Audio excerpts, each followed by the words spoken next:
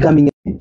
I can tell you at Vendeta, for instance, there's a pledged 1 billion investment. How much money has come in towards that pledged investment? Because you see, once beaten, they say twice shy. What we were expecting from a government is if you go into an agreement with to Parliament, challenge the Minister of Mines. Number one, tell the nation who the equity partner is. They say it's Delta, but Delta is a subsidiary of IRH. Interrogate that. You are journalists.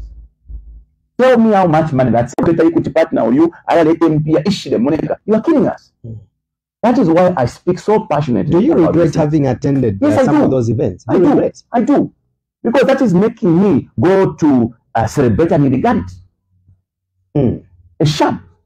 Have you explained that to your people? Yes, I've been trying. I think apologize to your people. Any given time, even now, I want to apologize. I want to publicly apologize. Yeah. I did not know what I was being taken to, but after realizing, I am prepared to apologize that I was taken to go and celebrate what is nothing.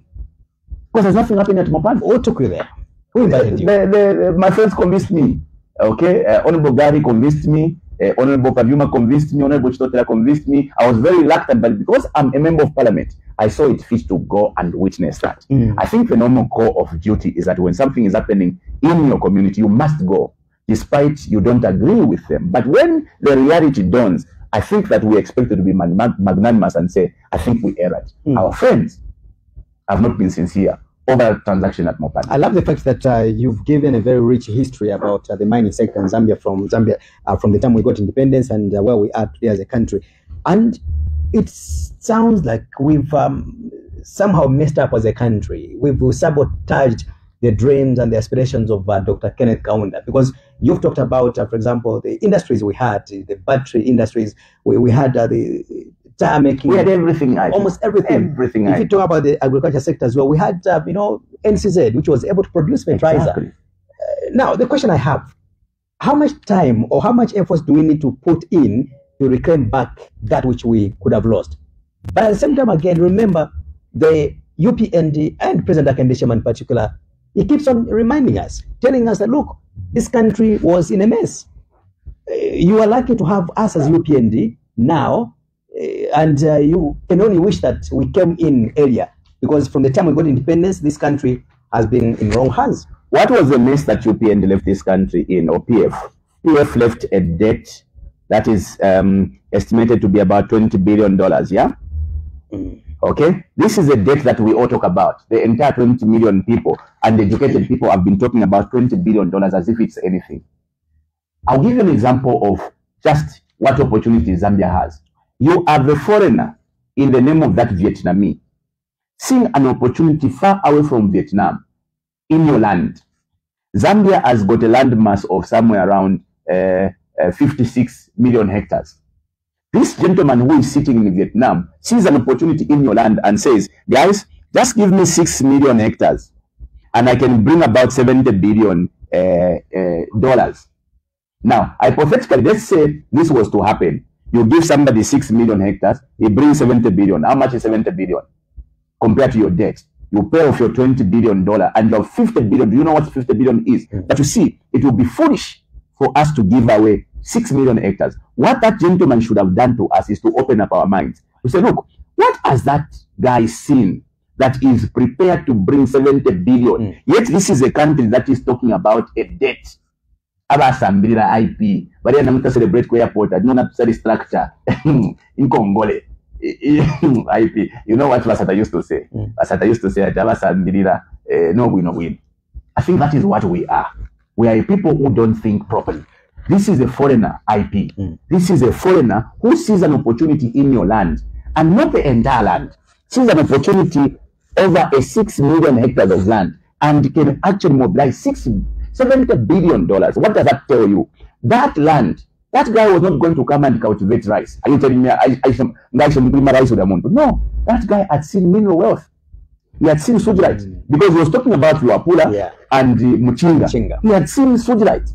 He had seen the gold in Kasensedi. That is what he was interested in. Those minerals are worth more than $70 billion. So it would have been foolish for the UPND government to give away 6 million on a 70 billion investment pledge, because that land is worth more than $70 billion. So when we talk about the mess that PF left us, okay, let's agree the $20 billion was a mess. The debt of $20 billion. Why have we failed to pay that $20 billion debt? In the midst of, or in abundance of gold reserves everywhere. Because today, IP, there's gold everywhere you go. Check your internet on how much your gold is fetching. Today, by the way, let me say this to the nation. Kaunda and his government had actually done a mapping and survey of our mineral deposition. You must know that. But in the wisdom of Kaunda, certain areas, Kaunda preserved those lands for the future use of those minerals. In some places, he established plantations. If you go to Kitwe, Itimpi has got minerals all over, but Kaunda established plantations. If you go to Lower Zambezi, it's not like Kaunda did not know that there are minerals there. He knew, but he put animals to preserve those minerals for the future. Today, you are excited with aerial survey. You want to survey the entire country so that you open up the entire country to mining activities. What is there for the future? What is there for your children and your grandchildren, IP? If you are going to open up the entire country in the excitement, because by UPN are too excited, and they think that everybody is so down. You want to do these aerial surveys to now establish wherever the mineral is, so that there can be mining activity. What will be there for the future? Nothing. And the third part is that there's no guarantee that if we start mining activities everywhere, then Zambians will benefit. What guarantee is it?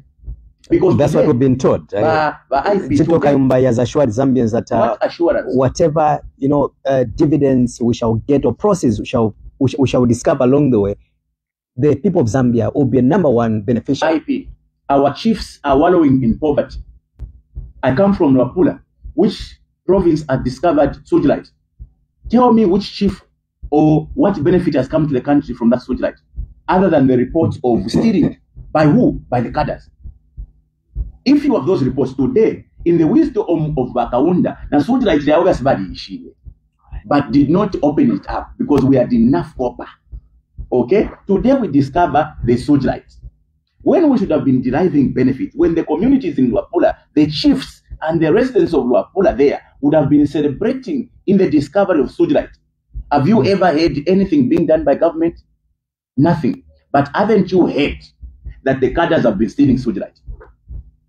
Doesn't it sound very convenient that government is very mute over this discovery of sojilite? Meanwhile, there are reports of their people stealing sojilite every day.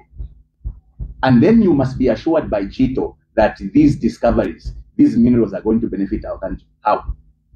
Today, our emerald is the world's best emerald.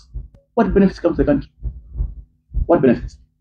Sir, today, the energy, the world is transitioning to clean energy. If you have a solar, that battery is running on lithium.